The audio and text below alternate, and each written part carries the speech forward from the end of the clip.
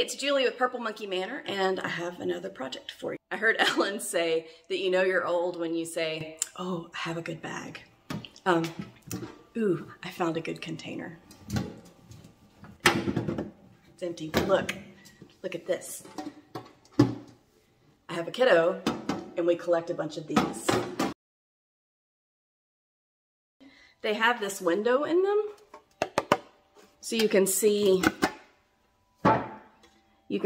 through them. And I think that they would make really great gift tins. So one thing about these Pokemon tins, they have a raised character on here. I'm going to use an IOD mold and put a mold over this guy to mask old Pikachu here. This new snowflake mold, it's called Blitz. It is so detailed that I'm going to do this clay a little bit at a time so that way I can make sure that I get down in all the details. When using clay in IOD mold, it's probably best to use some sort of release like cornstarch. You dust just a little bit of it into the mold before you put the clay in, and it helps it to come out of the mold easily. I forgot to put some in this time, and you can see me really struggling to get the clay out.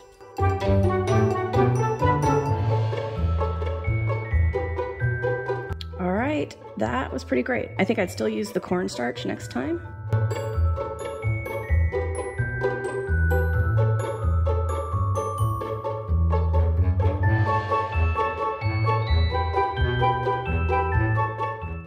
I used Aleens Tacky glue, the extra thick formula.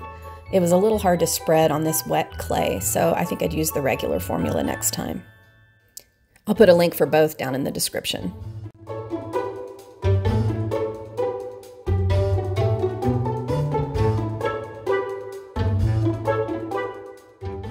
I found that painting the lip of the Pokemon tin made it hard to open and close, so I was able to sand the paint job off the tin instead. I used DIY paint in Prom Queen and White Swan to create kind of a blended icy blue color.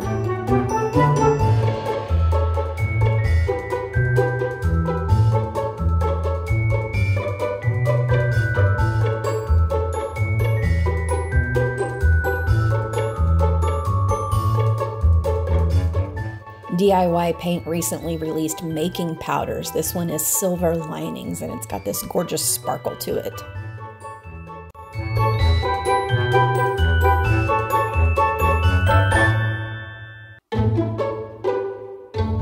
I sealed the entire piece with crystal clear Chandelier liquid patina from DIY Paint, and because you can never have too much sparkle, I added some more Silver Linings making powder.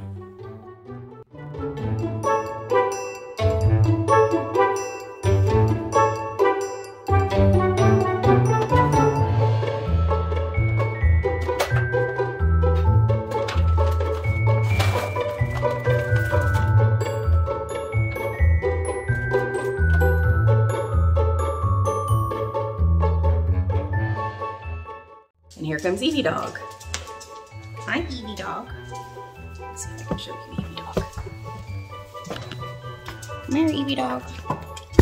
Hi. Hi, Eevee Dog. Sweet girl.